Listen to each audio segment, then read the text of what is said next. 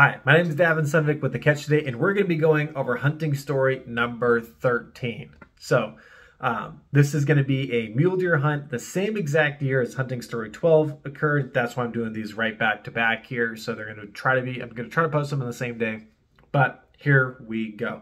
Two reasons why I make these videos. First one is because if you're going to be getting advice from somebody on the internet, you want to know a little bit about their experience to make sure that their experience is something that you want to experience. Second reason is if you are one of my friends or family and you are getting into hunting, I may have directed you towards these videos, and that is because I want to use my story and my growth along the way to show that there's always a starting point and there's always room for growth no matter how experienced you get. So on a lot of these newer hunts, what I'm noticing is the easier it is for me to, it's easier for me to remember them because they're much more fresh in my memory. So they're a little bit longer because there's a lot more learning lessons for me to explain.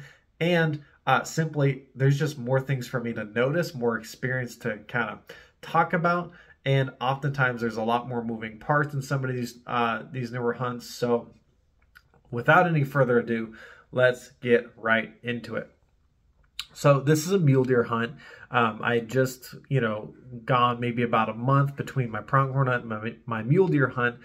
So my wife was a little bit stressed out and traumatized about that pronghorn hunt, if you remember correctly. However, the benefit is at this point in time, she is kind of recovering from that trauma, if you will, used it as a learning lesson, and now she is much more prepared, and I'm much more understanding about how to take new hunters out into the field and give them a more comfortable experience. So both have kind of happened at this point. So my dad and I are tag holders on this hunt, and this is an Area 17. We've hunted it before, but we've had some bad experiences hunting in the fields after I got my buck with the shotgun. That was a great experience, but to try to get him his deer, we ran into some yahoos by those fields, and we wanted to find some new areas to hunt that didn't involve hunting near other hunters. So we're in a couple of areas that we'd pre-scouted, high in elevation, and the first couple of days go well, but we don't see any mule deer during the day. We see them at night. We see them close to the road. We're hearing gunshots, but just not a lot of action. Well, all of a sudden it starts snowing, so we have to move camp anyway. So we end up moving camp, and my wife and I decide that next morning, okay, well, there were still some areas that we wanted to hit, and we're just going to do what I did last year, which was hunting those private-public boundaries. But instead of committing to just one ranch, we're going to go from ranch to ranch to ranch, look at them, see if there's any deer on them that we want to shoot, and make a plan on them maybe for the evening or for the next day. So that's what we do. We just pick a ranch on the south end of Area 17, and we start working at the east side of Area 17. We keep going north until we're almost as far north as you can get, and we're on like the last hill, and we're almost kind of ready to give up for the morning, thinking that we're not going to see anything. We're driving through, and sure enough, what does my wife see? She's the one who actually notices the movement. Again, another reason why to bring new hunters. And she sees some mule deer that are moving their way through the sagebrush there. Now, I'm hunting with a new-to-me rifle. This is a rifle. It's chambered in .270. It was a rifle that my dad was not using, and had a scope on it that just wasn't working out for it. So he lent it to me just for the purposes of putting a scope on it, getting it sighted in, seeing if I could get it to fit my wife. Well, it never ended up fitting perfectly in the end, but at this point in time, I wanted to just show her that the rifle worked and all that kind of stuff. So, because sometimes new hunters need to see something work before they want to do it. So, I have my Mosin with me, I have this rifle with me, but I don't even bring my 30-06. At this point, I'm a little bit frustrated with my 30-06. So, I go out there, and there are a line of trees that are working diagonal. And these deer are moving from south, and they're moving north. Well, these trees go from southwest to northeast. So I'm kind of moving, from southeast to northwest. So I'm moving west kind of towards them because the deer are west of me and they're moving north. So we're kind of angling towards each other. Well, I'm using those trees and I am booking it. And these deer really do not notice me. They're looking, when they look back and they're looking at my wife who's sitting in the truck, and the truck is still running. Kind of a mistake, but kind of a benefit because the deer don't notice me. Well, eventually the deer see me, but they're so committed to their trail, they're so committed to crossing these lines of trees that they start crossing one by one, single file, and they get a little stressed. Well, the buck that's, you know, in the back, he freezes up and he just starts looking at me.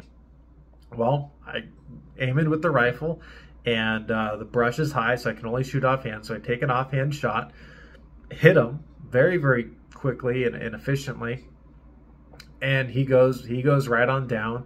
And he's shot in the spine.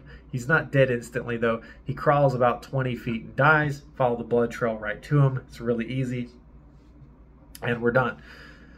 So that was it as far as the hunt goes, right? My wife was able to drive the truck up. We're only about 400 yards away from the road.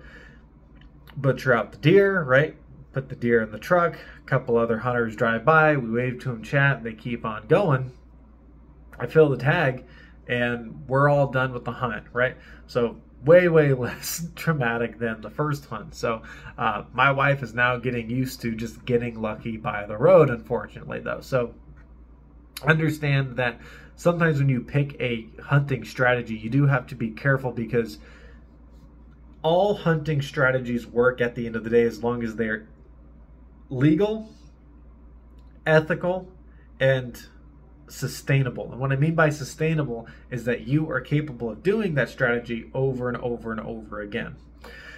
So the thing about driving the roads is, as long as you got gas in the truck and you've got habitat to look at and public road access, you can just keep driving around on public roads and try to glass up deer and glass up new opportunities. It doesn't mean that is a high likelihood thing, or that you're going to get monster muleys by doing it or anything like that. Just means at the end of the day, it does work. So this is what my wife starts getting accustomed to, and now she's super interested in big game hunting. And I keep trying to tell her, like, hey, look, like, we kind of got lucky that day. Our goal was just to try to find the deer and get into position.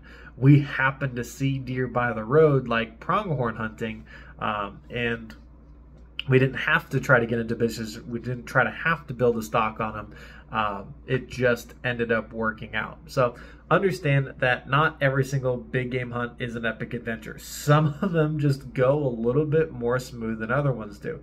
Yet, even though this was smooth, this was still hunted on the third day of hunting. So not every day are you going to get the animal on opening day. So as soon as opening day happens, understand that whatever your plan was has to leave. Like, whatever your opening day plan is, great, but you need to use opening day as a learning opportunity, because if you don't get your animal on opening day, you got to figure out how you're going to get it on that third, fourth, sometimes even fifth day of the hunt. So with that being said, I do appreciate you for watching. Trying to keep this one shorter for you guys, for your benefit, hopefully. And with that being said, comment down below. I really appreciate your comments when I do see them. It allows me to make better videos in the future, and it gives me useful feedback. So again, keep the comments positive and useful, but still, if you see something or you have a question, I love answering questions. So go ahead, ask them down below. Appreciate you guys. See you guys next time.